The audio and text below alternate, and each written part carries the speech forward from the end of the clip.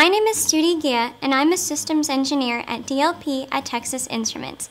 In this video, I'm going to show you how to create patterns, how to load them to the LightCrafter 4500, and how to run a pattern sequence on the LightCrafter 4500.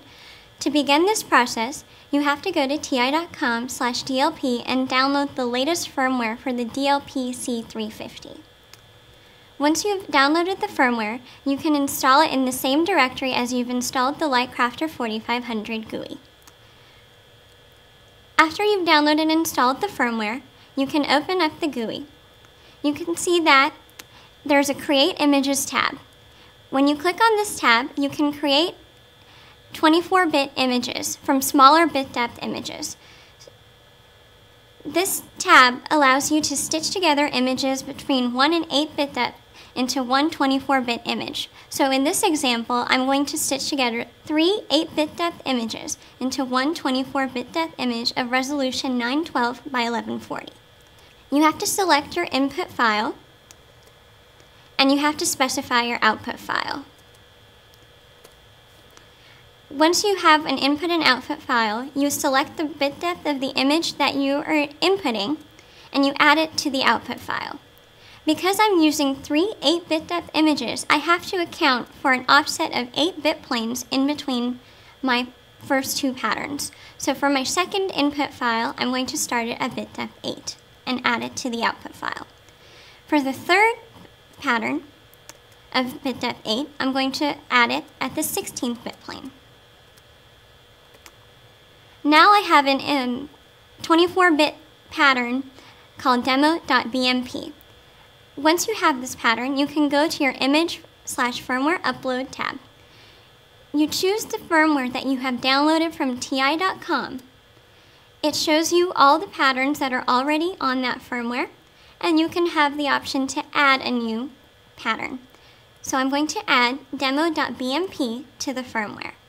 Because there were originally 14 images, they go from index 0 through 13. For this pattern, it will be added at image location 14. You click Save Updates to create your new firmware.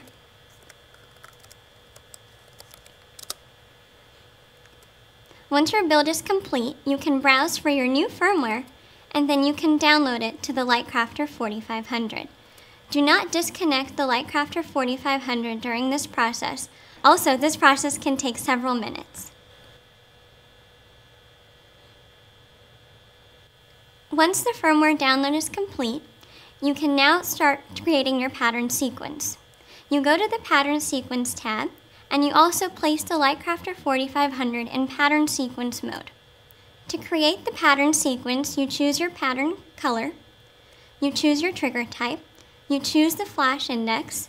Because we added to index 14, I'm going to change that to 14, and because the images we used were of 8-bit depth, I'm going to make it 8-bit depth.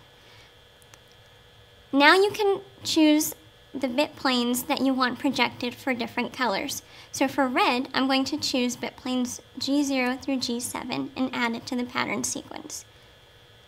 For green, I'm going to choose bit planes R0 through R7 and add it to the pattern sequence.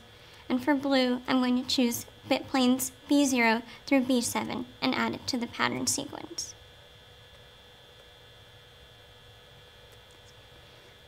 Now you're ready to send the pattern to the LightCrafter 4500. We have now created 24-bit patterns, uploaded new firmware, and created a pattern sequence using the LightCrafter 4500. For more information, please visit ti.com/DLP or visit our ETE forums. Thank you for watching.